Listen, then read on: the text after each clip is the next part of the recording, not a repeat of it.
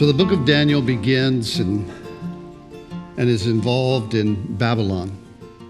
Babylon, the first great world empire. It's the empire that took over the Assyrians, the Syrians, the Egyptians, the Jews. It's the empire of Nebuchadnezzar. He actually, for the first time, I think, in history of that time and that age, was ruling the known world. And it's kind of like that old saying, he had a lion by the tail, and he can't hold on to it, but at the same time, he can't let it go. And he's in this position of being a world ruler, and God begins to reach out to him. There in chapter 2, verse 1, in the second year of Nebuchadnezzar's reign, Nebuchadnezzar had dreams, and his spirit was so troubled that his sleep left him. It says there in verse 1 of chapter 2, in the second year. And when you read that, if you've been paying close attention to the details of the time of Daniel's life in Babylon, you know Daniel's been there for 3 years training. To be one of those of a team of soothsayers and astrologers and sorcerers and magicians with Nebuchadnezzar. But this starts off by saying in the second year of Nebuchadnezzar, and we know that he's been training there for 3 years, Daniel has, under Nebuchadnezzar. In fact, in chapter 1, we saw in verse 5 that it says, "And the king appointed for them daily provisions for the king's delicacies and the wine which he drank, and 3 years of training for them, so that at the end of that time they might serve before the king." And then in verse 20, "And in all matters of wisdom and understanding about which the king examined them, he found them 10 times better than all the magicians and astrologers who were in his realm." So been there 3 years, but yet it starts off saying in the second year. Now, a lot of people would say, "See, I told you, the Bible has all kinds of contradictions. Can't trust it. Full of mistakes." But in the Babylonian kingdom, in their hierarchy, so to speak, the first year of rule was a year of ascension, and they didn't count it as a year of ruling. True leadership began in the second year. So it says here in verse 1, "Now in the second year of Nebuchadnezzar," now he's fully reigning, "he had dreams. And his spirit was so troubled that his sleep left him." So the king can't sleep. He's at the top of the world. He's the world leader. And it says he had dreams, plural. Many scholars interpret that as the same dream over and over and over again. And he can't sleep. See, it doesn't matter how powerful you are, how rich you are. Even though he's defeated the known world, Jerusalem, the Syrians, the Egyptians, he has money, he has servants, he has gold, he has silver, he has a harem. But you can't buy sleep. And he's anxious, he's disturbed. And here's the deal. The one true God of Israel, the one true God of the world, of all creation, is reaching out to a powerful Gentile unbeliever. He's sleepless and he's paranoid. And God's getting his attention. And I would just add this, and please listen, please tune in. God knows how to get your attention. He knows how to speak to you, even if you don't know him, through lack of sleep or financial crisis or a medical situation or your marriage or your kids. Here God's going to use a dream to show the king of Babylon who the one true God of all creation is. and he can't sleep. And so Nebuchadnezzar gave the command in verse 2 to call all the magicians, the astrologers, the sorcerers, the Chaldeans, to tell the king his dreams. So they came and stood before the king. And the king said to them, I have had a dream, and my spirit is anxious to know the dream. So King Nebuchadnezzar calls together the original minds. At this point, Daniel and Shadrach, Meshach, and Abednego are not a part of this. They're just kind of junior soothsayers. So he calls his magicians, his astrologers, his sorcerers, his Chaldeans. And I would submit to you, this is the original dream team that he's called together. Magicians, or those who use potions and incantations. Sorcerers, the word pharmakia for us today, they use drugs and mind-altering kind of chemicals to discover and step outside of their world.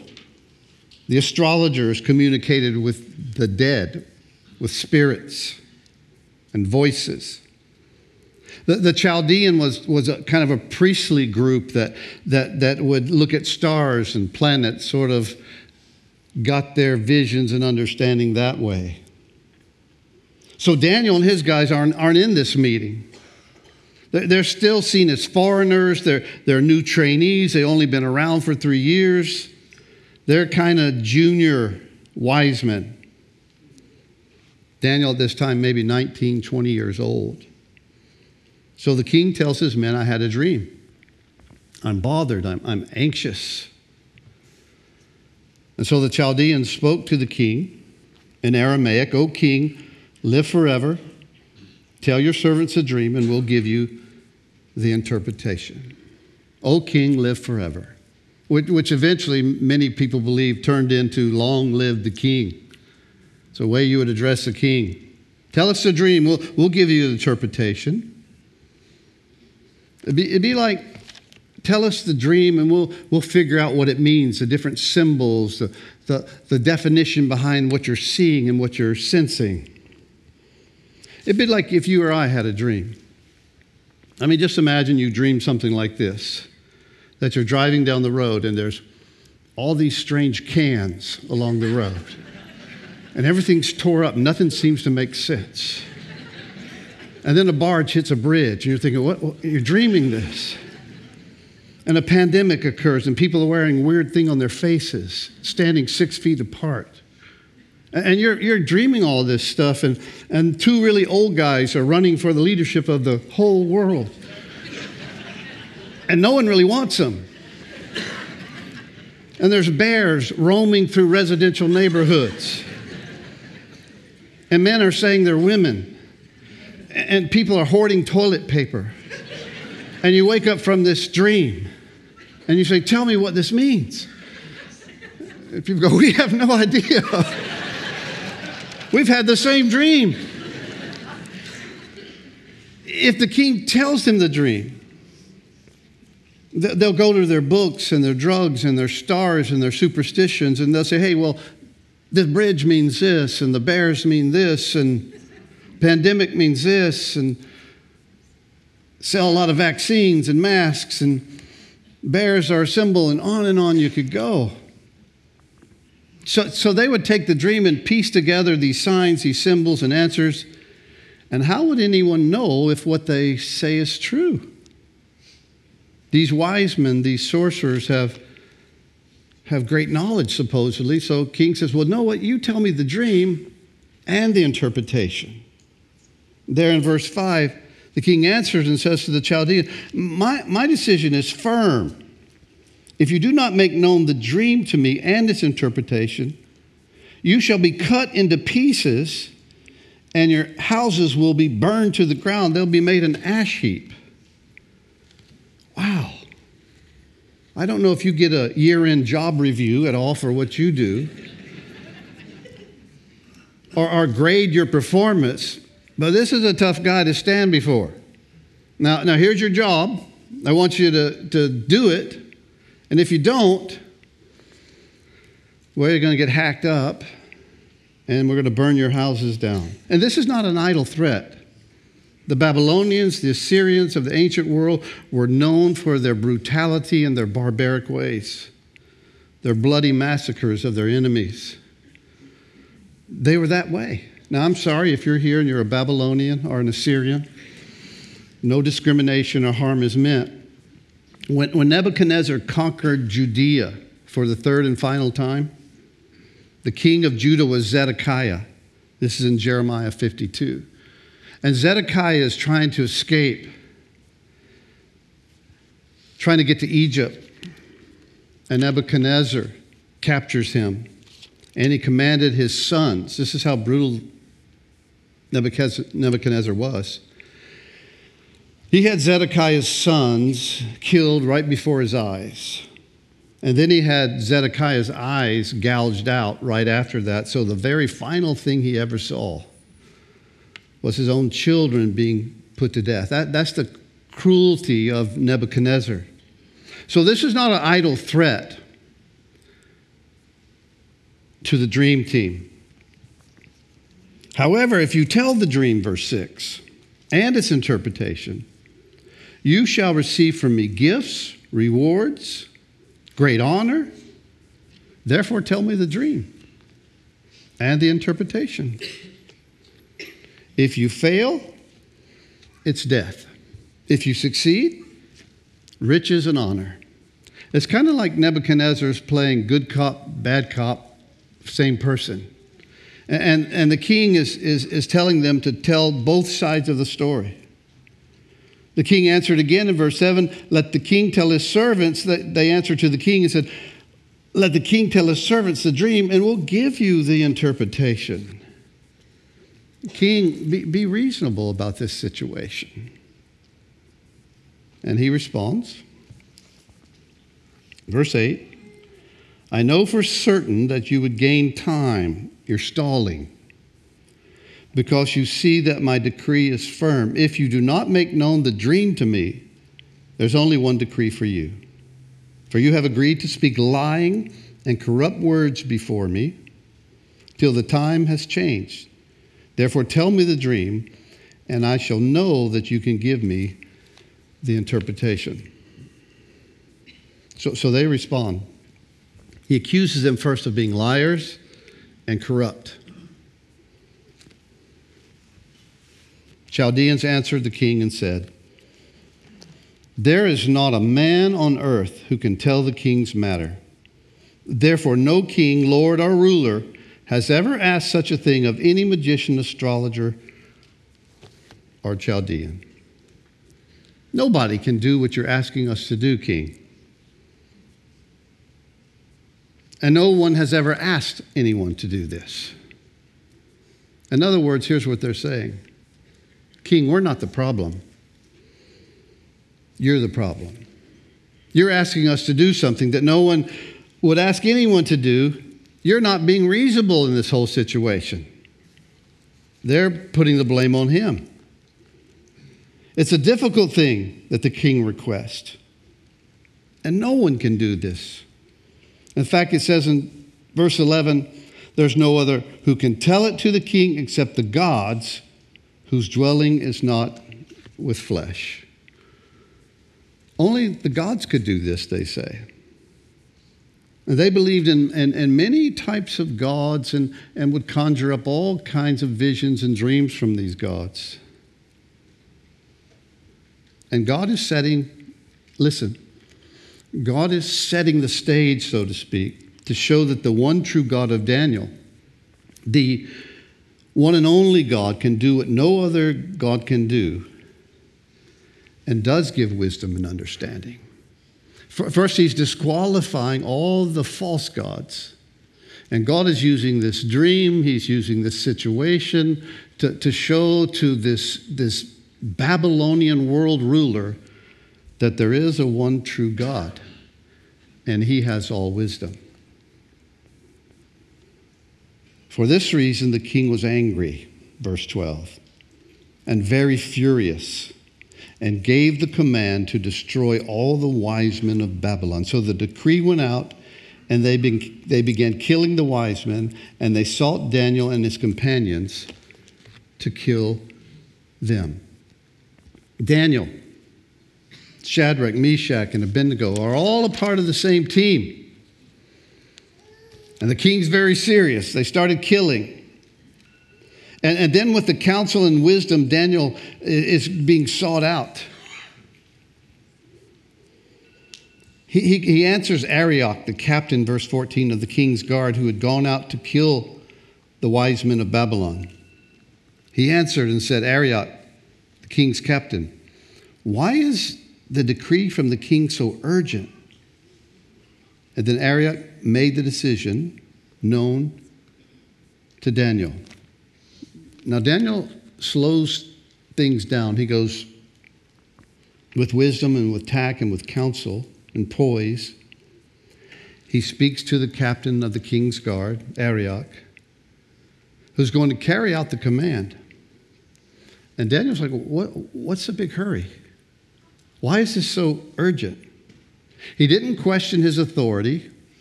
He didn't question the king's ability. He questions, why so quick to kill all of us? You haven't even heard us. You haven't even let us into the room yet. Why kill us? Give us a shot, so to speak, it seems implied there. So Daniel's hearing the story from this king's captain. And Daniel went in and asked the king to give him time that he might tell the king's interpretation. And he gives him the answer, allows it. Daniel uses wisdom. He's counting on his past experience with the king, the character he's seen. It gives him room to have an appearance before the king. It gives him time. And then Daniel went to his house, verse 17, and made the decision known to Hananiah, Mishael, Azariah, his companions, Shadrach, Meshach, and Abednego. And they're using their Jewish names here, not the Babylonian ones. And Daniel is bringing the context back to the God of Israel, to their God, their heritage, the only God who can supply the need that they have. And in verse 18, that they might seek mercies from the God of heaven concerning this secret, so that Daniel and his companions might not perish with the rest of the wise men of Babylon. Here's what's going on. And he's telling them what's happening, that they might seek the one true God. And it says there in verse 18 that they might seek mercies from the God of heaven. God, we need your mercy, they're going to start with. Not because of who they are, not that they're any better than the other wise men or pagan worshipers in Babylon. Even though their lifestyle is different, and even though they have proven themselves to be 10 times wiser. But I would submit to you, and please listen, we all approach God, number one, based on his mercy. Based on his mercy. Not on our good works, not on our position, not on our lifestyle. God doesn't answer prayer because of our worth or our effort. Look how good I am, God. Look how hard I'm working. Or our character. But to the character of the one who's praying, we approach him with mercy. All prayer rests, if you will, upon the mercy of God. That's why we pray in Jesus' name. It's not a magic thing we throw in at the end. But when you pray in Jesus' name, it means we come to God not on our own merit. We come to him looking for mercy and grace that we have and can only receive from Jesus Christ, his Son. Amen? I mean, that's how we come. The one who's released us from sin by his death on the cross, to seek the mercies of God. That's where we're forgiven. Not the God of the Jewish temple, not the God of some land, but the one true God over all things in heaven. That's who they sought. Daniel was a man, listen, of prayer. I don't think they're like, God, please give us a dream. Give us the interpretation, God. Because here's what God's going to happen. We're going to die. I mean, that's how I would be praying. This crazy nutcase king is going to kill us. But in the very next chapter, Shadrach, Meshach, and Abednego are going to be thrown into a burning furnace, and they will not bow down to an idol. It's not that they're praying in fear. So I don't think the motivation is totally focused on staying alive.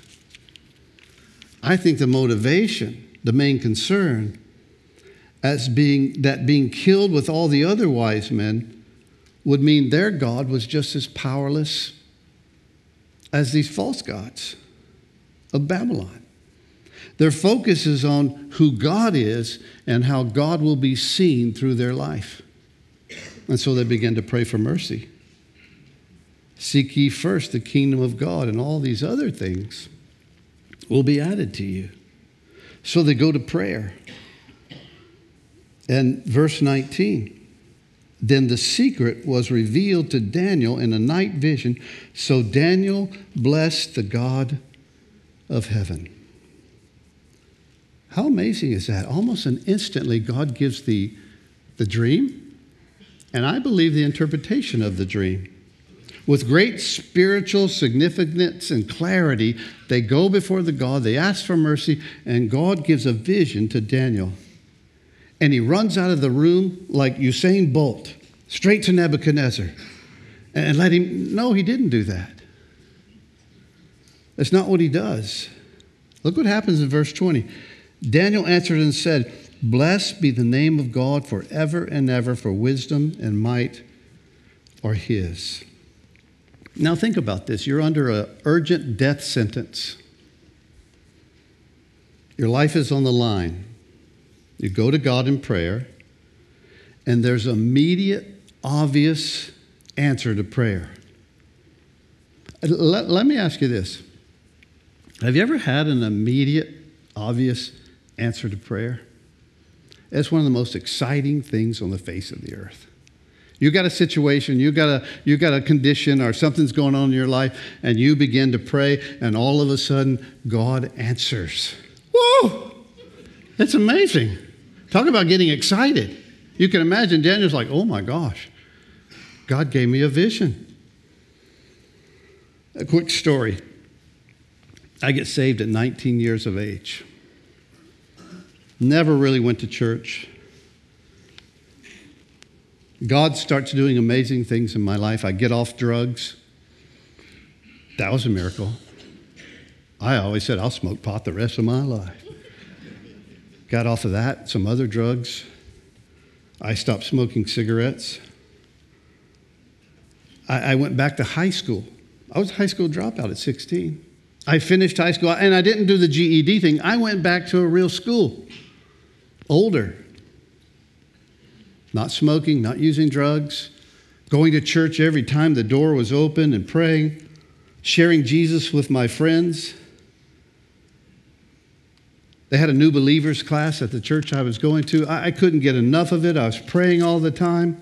Several of my friends got saved, and we started attending this new believers class. And one time a representative came by from Southeastern Bible College in Lakeland, and he passed out packets to those who might be interested in getting into ministry. Now, I had just finished high school, 19 years old. I'm looking through the packet. There's requirements, there's classes, there's majors. It's an accredited college, and there's Bible, there's missions, there's ministerial positions, and I thought, and then I saw the cost of tuition. I took the packet. At that time in my life, I had a little Volkswagen Bug. I could barely keep gas in the Volkswagen Bug. And I prayed. I said, Lord, This is probably a silly prayer, but if you want me to go to Bible college, you have to answer this prayer. Now looking back, I finished high school. I'm not smoking. I'm not out all night anymore. My mom used to sometimes send my younger brother, go see if you can find your brother. He's out there somewhere. I had gotten a job, and I cut my hair. They didn't name me Shadrach or anything, but I was different. And I think my mom, who had remarried now, my stepdad, was probably thinking, what in the world's going on? And I'm praying, okay, God, I'd love to do this, but do you want me to go to Bible college? Do you want me to stay? What do you want me to do? And one night we're all sitting around the house. My mom lived over on Florida Avenue. We moved to Gulf Breeze when I was 16. My mom had 5 children. My stepdad had 3. We're all together in this little living room, and I think my stepdad had been drinking. He wasn't a Christian at that time. He graduated from Florida State. And he kind of made this statement. He said, Pat, that was my mom's name, Patricia, if one of these kids would go to college, none of them have gone, I'd pay for it. And I'm sitting there going, oh my gosh. Is this real? So at first I went to my mom, is he serious? She goes, well, that's what he said. She said, why? I said, well, I got this packet. She said, what kind of packet? I showed it to her. She goes, well, go talk to him. No, I don't want to talk to him. Go talk to him. He was kind of a rough guy. He looked like Jed Clampett on the Beverly Hillbillies, if you've ever seen it. Seriously, he looked a lot like him. He was a German guy, too. His last name was Schluter. I was a little intimidated. So I walk in with the packet. Hey, remember you made that statement? Yeah. And I was the most unlikely one of the whole crew. He's looking at it, flipping the pages. He looks up at me, goes, I don't know if I meant no Bible college. And I think my mom was standing in the hallway listening, and she walked into the room and said, Ernie, you said college. He's the only one who wants to go. And God immediately answered my prayer. Talk about exciting. I thought, oh my gosh, this is real. And I'm sure Daniel must have felt the same way. All of a sudden he gets the dream, he gets the interpretation. I mean, he must be like so excited. But instead of running straight to the king, what does he do? He begins to praise the Lord. He begins to worship. He begins to pray and thank God. I mean, they're about to get hacked up. They're about to get killed. But God, listen, God answers prayer. James chapter 5, verse 16. Confess your trespass to one another and pray for one another. You may be healed. The effective, fervent prayer of a righteous man avails much. Not righteous that you're so good, but you've been made righteous by Jesus Christ. And those prayers avail much. He listens. So they praise the Lord. They ask for wisdom. Verse 21. Verse 20, Daniel answered and said, Blessed be the name of God forever and ever, for wisdom and might are his, and he changes the times and the season. He removes kings and raises up kings. He gives wisdom to the wise and knowledge to those who have understanding. The God of heaven is the God of all seasons, of all events, of all time. Probably just what was on King Nebuchadnezzar's mind in his dream. God is in charge of it all.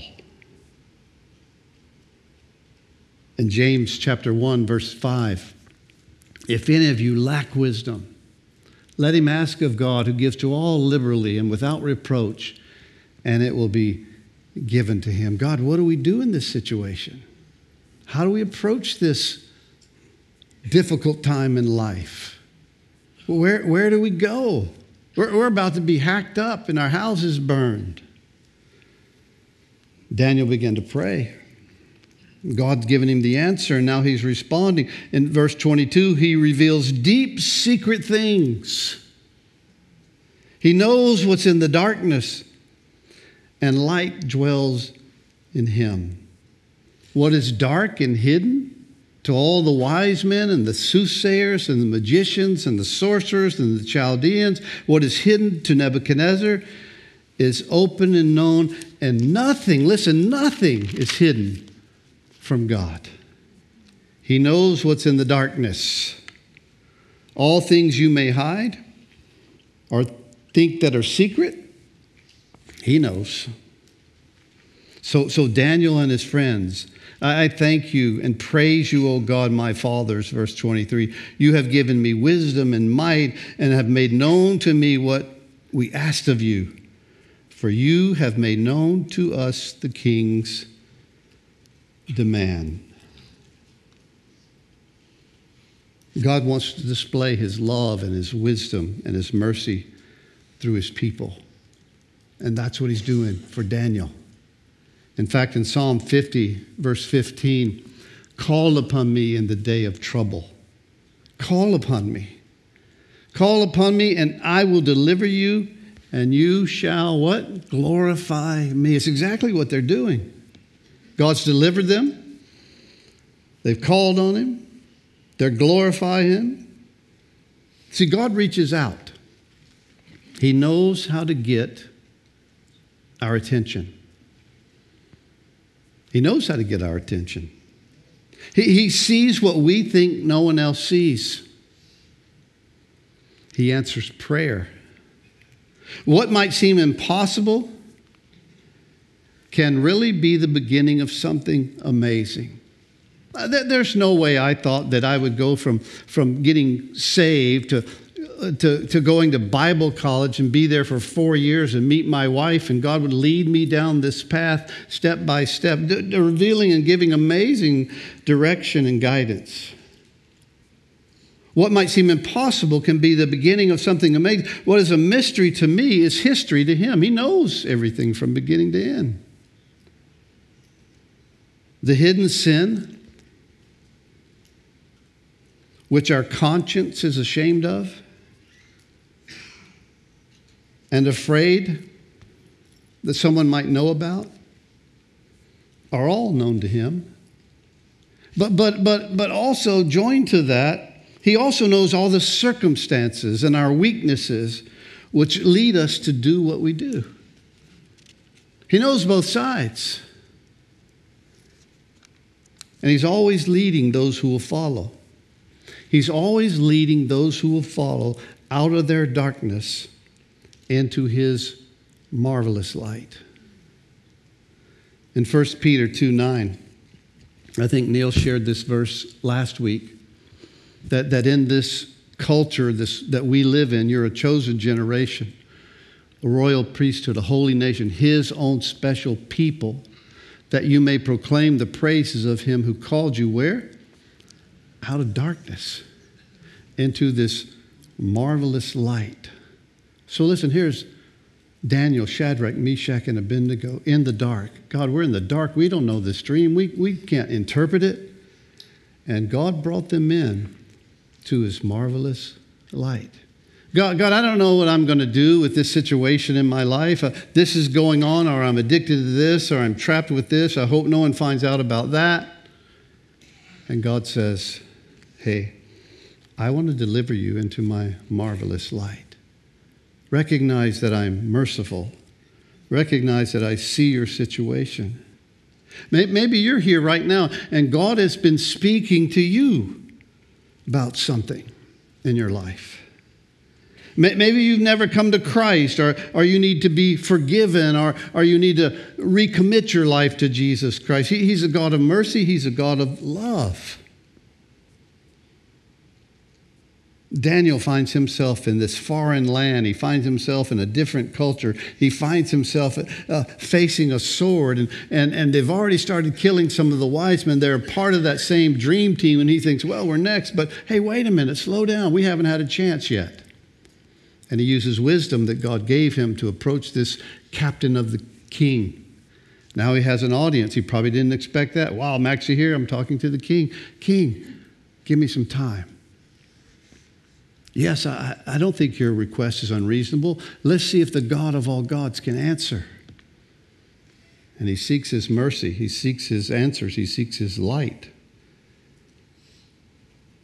And I think because of the character and because of the performance of Daniel and Shadrach, Meshach, and Abednego, 10 times better when they graduated from Dream Team school, the king goes, okay, let's give them a shot.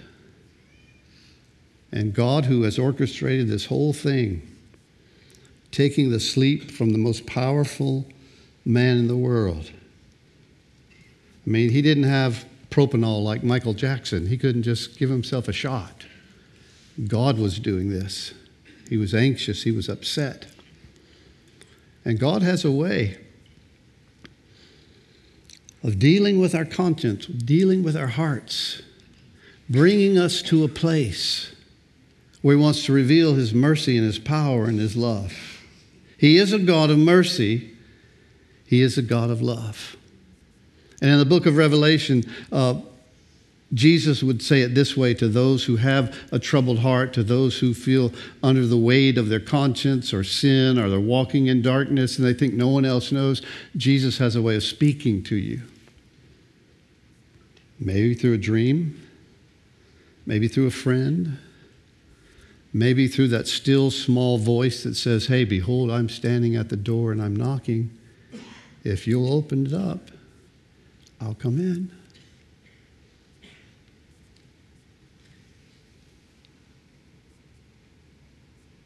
God does this amazing, unexpected revelation to Daniel, who doesn't freak out, but waits upon the Lord and asks him for wisdom. What's going on in your world right now, in your culture, in your life?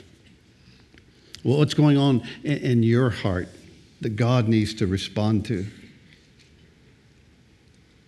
Maybe you're here and you've never accepted Christ as your Savior. I know what that's like. I was there once. Sitting in the church my first time thinking, what is this all about? And if you've never received him, or if you need to make a fresh commitment to him, this would be a great day to come back into his fold, back into the light, back into his mercy, back into his grace. The Bible would say it like this over and over. Today is a day of salvation. The enemy will always say this to you. You can do this later. You've got tomorrow. But the Lord always says, today. And my wife and I jumped in my car, early Wednesday morning, and we drove all the way to Bristol, Tennessee, if you know where that is. It's right on the Virginia-Tennessee border. The lady who was the maid of honor in our wedding, and my wife was the maid of honor in her wedding, her husband passed. And they lived there they live in Blunceville, Tennessee. Got to drive through Knoxville to get to Blunceville. So we drove up, and we went to the funeral, and we jumped in the car the next day and drove straight home. But here's the thing.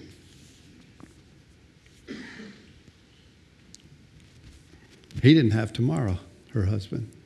Levin was his name, Levin Toll. Wonderful guy. In fact, at the end of the service, they said, we want to share Levin's most favorite verse.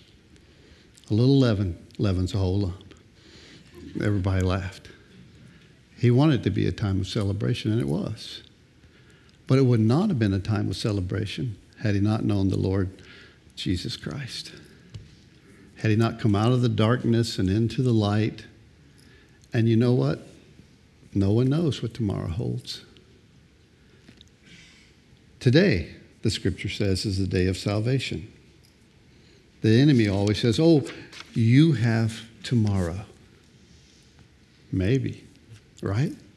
Who knows? God does this amazing thing, this miraculous answer to prayer.